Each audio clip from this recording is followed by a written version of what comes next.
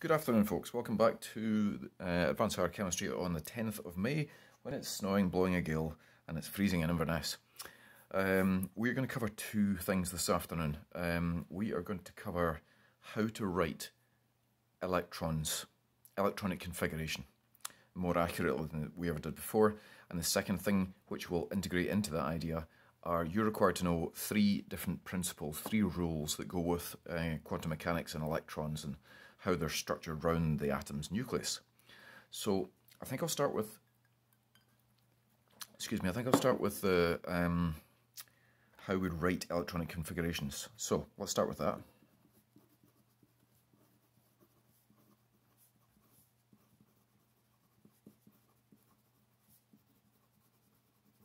Back in the bad old days of S3, we told you that electrons more or less go in circles around the nucleus, and you could fit 2 electrons in the first circle and then 8 in all the rest, was what we said. That was a mistruth. However, if you see what I've done here, that's 2 and 8, 10, 18, 20. So this is potassium. No, it's not, it's calcium, sorry. Have I done much chemistry? This is calcium, element 20, and we told you not to go beyond element 20 when we're doing this sort of configurations. There's a very good reason for that. We're going to have a look today at a more accurate version than this. I think the easiest way to do this might be to start with orbital box notation, as it's called. There are 2 types of notation you have to be familiar with: spectroscopic notation and orbital box notation. I think we'll start with the little boxes first. Let's pick a hydrogen, for example. It's a good one to start with, of course. Nice and simple. 1 electron. Can't go far wrong with that. Now, last time we looked at our 4 quantum numbers. They were the address of this electron. Now, when we're dealing with... one of the rules still holds, by the way. Do you remember we always filled from the centre out? Well, the same applies with the quantum numbers. We start with the lowest energy level, which I'm hoping by now you'll be okay with realising that n is equal to 1. If you cast your minds back, or go back to the last video, this means L has got to be 0. So this tells us the energy level. This tells us which type of orbital we're dealing with. M, which has got to be 0, so that's a 1 value, means you can fit 1 pair of electrons into this type of orbital.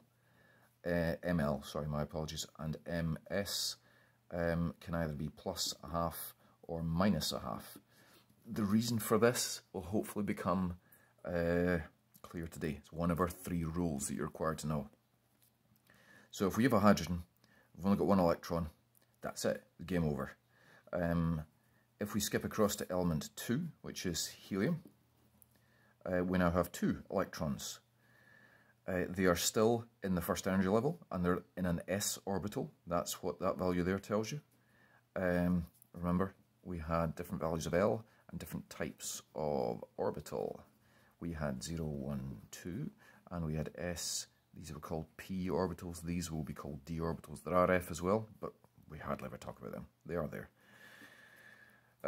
Helium, of course, 2 electrons now. Now, I did say this was called orbital box notation and have neglected completely to draw any boxes. So, tell you what, let's draw a box for hydrogen. There's hydrogen's box. How are we going to represent the electron? Let's give it a little arrow, shall we? There we go. So, there's the electron in hydrogen. Helium, still the same box. When I say the same box, I mean, of course, this box is an orbital. This is the 1s orbital. So now we have an electron here, but we have the second electron. It will have to have an ms, a spin number of -0.5. How are we going to show this? Take a wild guess. Well, the arrow is going to go that way. So this is the orbital box notation for the 2 electrons in helium. I'm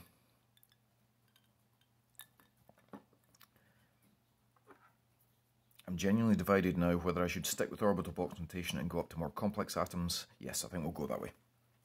Next atom. 1, 2, element 3, lithium. Lithium has got 3 electrons, obviously, though, that's why it's the 3rd element. And if we were doing this in old-fashioned terms, we would say one here, one here. That, by the way, corresponds to that. And then one in the next level. And it's completely true. We have got this box here with its 2 electrons in it. This is the 1s orbital. We can only fit 2 electrons in. Now we skip up to the next level. So for the next level, energy level that is, n will now be 2.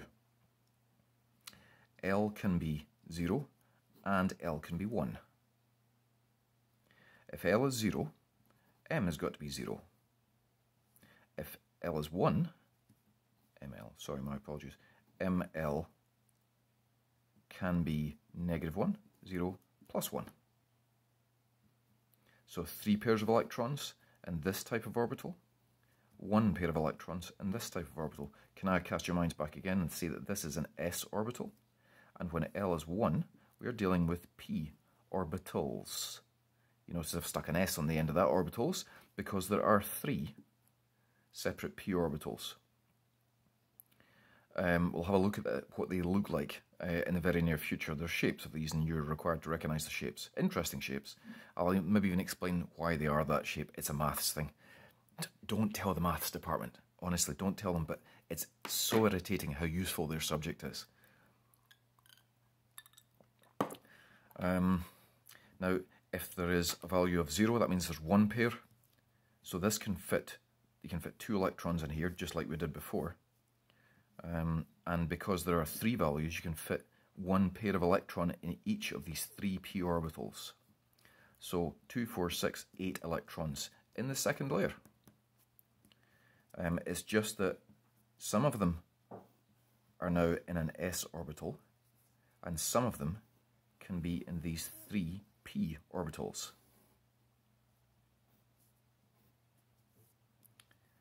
So, going back to our electrons here, we've got these two, then we've got this one here. This will go in the next level up, and it will pop into the s orbital first, because this is the 2s orbital, which is a slightly lower energy than 2p. I'm talking about energies now because I'm sneaking in another of our 3 rules. The first rule I sneaked in was to do with how you can distinguish between these 2 electrons. The second rule I'm sneaking in is that you fill, we already knew this actually, we just didn't realise it was a rule. You fill from the lowest energy orbital up into the higher energy orbitals. There's a name for that. Anyway, let's have a look at lithium. We're finished with the lithium.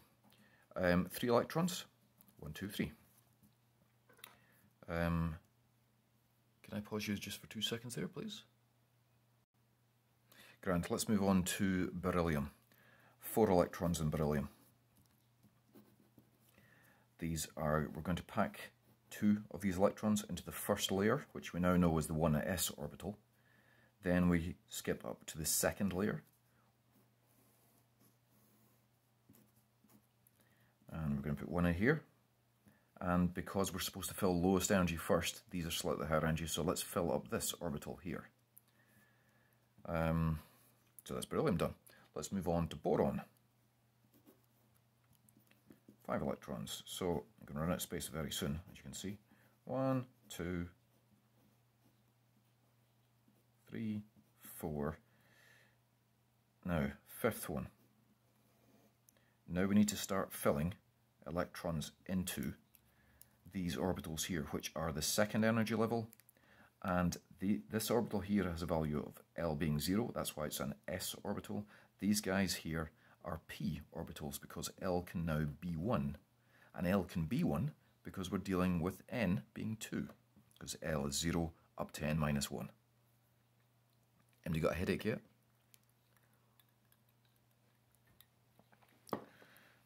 So let's fire our electron into here. These are 2p orbitals. They're actually given slightly different subscripts, p, x, y, and z, because they lie on the x, y, and z axis, as you will see in the very near future. I'm going to move on to carbon now, but I'm going to keep this on the screen, hopefully.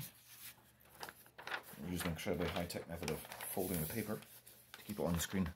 In fact, do you know what we'll do? We'll just do it that way. Let's move on to carbon. Carbon has 6 electrons.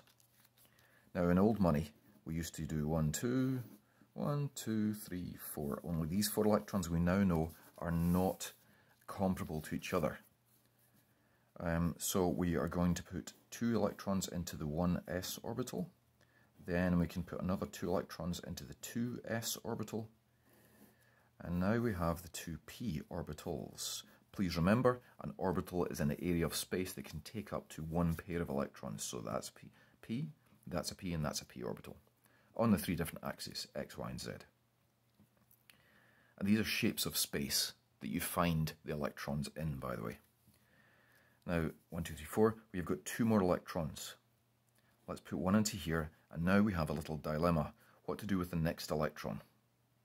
Should we squeeze it into this box, or should we separate them out? Separation. That's a topical subject for 2020, isn't it? This is the 3rd rule, and I call it the seats on the bus rule. I don't know if anybody else is as antisocial as I am, but if you come onto a bus and there's one person sitting in a seat, you're highly unlikely to go and join, unless you know them, of course. You had to go and join them. You're going to go to the next row of seats. So let's fire our electron in. It does exactly the same thing. The electrons don't like to team up, pair up rather, until they're absolutely forced to. So let's do nitrogen. 7 electrons.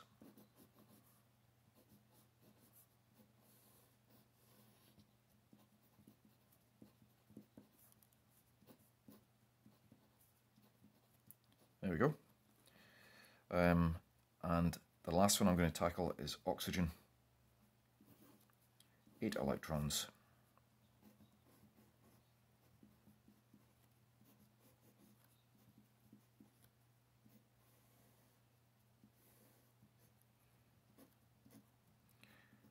Five, 6, 7. Now we have no choice. We're going to have to go back to here and put the 8th electron in there. Is this looking good? So what we've got here, folks, is what's called the orbital box notation. Very quick spin over this. If we take just one of these as an example, let's highlight oxygen here. Just a very quick resume of where these come from. These are the electrons, of course. This box here is an orbital, which is an area, volume of space, which can take up to 2 electrons, and then it's full. The quantum numbers mean that this is our first energy level. So this is the inner circle that we used to draw of electrons. And we just told you before it can only hold 2 electrons. Now you sort of know why. Because when n is 1, L can only be 0. So therefore you only have one value of m, and therefore 1 pair of electrons. These 2 electrons are separated by the ms number, which is either positive a half or negative a half, just so you can differentiate between the 2 electrons. Because I did say in one of the last videos that you can never have the same address, same set of address numbers for any 2 electrons in the universe. You must always be able to distinguish them. Well, certainly, until you get down to the 5th state of matter, but we're not going to go there. Bose-Einstein condensates are not within the scope of this course. So that is our 1s orbital. S because that's the value of L. Then we skip up to the 2nd energy level. Now when n is 2, L can be 0, but L can also be 1. So this is our 2s orbital, and these are our 2p orbitals. Why are there 3 of them? Because when L is 1, which these are p orbitals, then m can now be -1, 0, or +1. So there are 3 values, 3 types of orbital. Each one can hold a pair of electrons if you need it to. And I'm going to stop there. I'm going to pause there, sorry. I did say I was going to cover 2 types of representation. I said I was going to cover orbital box notation, which is what this is, and I also said I was going to cover spectroscopic notation. So let's do spectroscopic now. I'll break up my incredibly high-tech visual learning aids, i.e. coloured pens.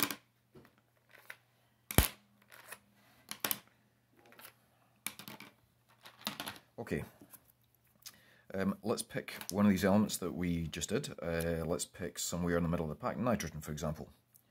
So we said nitrogen, 7 electrons, whoops, 7 electrons, not Z electrons, and we fitted them into the 1s orbital, and then we skipped up to the second energy level, which is the 2s orbital. This is when L is 0, and of course we also have our new types of orbital. Now we have p orbitals 1, 2, 3, 4, 5, 6, 7. How can we show this? What is spectroscopic notation? Spectroscopic notation is a faster version, far faster than this, and it looks a bit like this. You have a number. What's the best way of showing this? Hold on 2 seconds. Like orbital box notation, we start spectroscopic notation, my apologies, at the lowest energy level. Now, we call these are n equal 1, so it's 1. L has to be 0, so this is an s orbital. So we say 1s, and then we count how many electrons are in that particular orbital, and we put it up here as a little superscript. So 1s2, that's these guys. Then we move on to the next box, and we're going to convert that into spectroscopic notation. So this is now n being 2. This is L0, these are L is 1. So let's do these first because these are lower energy, 2s, and again 2 electrons in it. And then let's do these guys. We're still n equals 2, we're still on this level, so it's still 2. But these are no longer s orbitals, these are p orbitals. Why are these p orbitals? Because this is a value of L being 1, and this was for the value of L being 0. Why can you not get an L being 1 here? Because this was the first energy level where n was 1. And you can't get L being 1, you can only get L being 0 up to n minus 1. So these are 2, but these are not s orbitals now, these are p orbitals. And 1, 2, 3, 3 electrons. So this is the orbital box. So I do apologise, this is the orbital box notation for nitrogen, and this is what's called the spectroscopic notation. So 2 different ways of showing you the way that electrons are arranged in a given atom. I said that I was going to sneak the 3 rules in today. I'll be honest with you, I don't want to stuff that all into one video. So what I'm going to ask you to do now is I'm going to stop the video. I'm going to ask you to go away and pick a few elements, you know, anywhere from 1 to 20. Again, don't go past 20, please. You will find out, in fact, don't go past, oh dear, just right the place, sorry. Don't go past 18, okay? Don't go past argon. Argon's the end of the game. And I'll tell you why I don't want you to do that in the next video. So I might even turn this into an assignment, actually, folks. I might pause there and go and ask you to go and draw some electronic configurations in both notations for 3 or 4 elements, your pick. Somewhere between 1, not very much of a challenge, and 18. Okay, thanks for listening.